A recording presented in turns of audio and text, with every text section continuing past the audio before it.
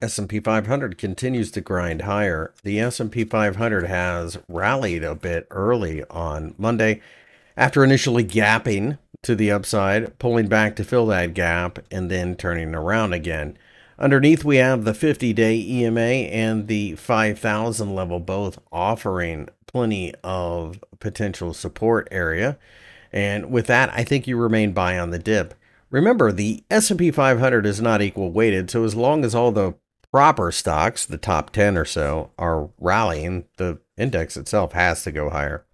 Keep in mind we are in the midst of earnings season, so that does cause a little bit of noise, but we have a serious lack of macroeconomic announcements coming this week, so that does help.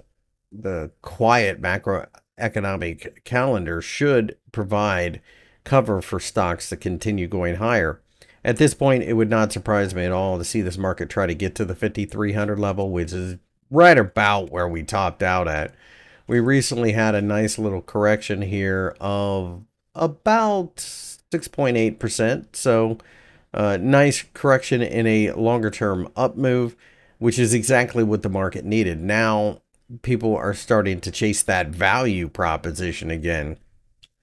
As long as things remain somewhat steady from a news flow perspective and the bond market doesn't uh, really take off with the yields, it's very possible that we end up at the highs again somewhat soon. Now, that doesn't necessarily mean that it's going to be easy. I just think the proclivity of the S&P 500 right now is still to go to the upside, and that does make a certain amount of sense. It's not an equal weighted index after all.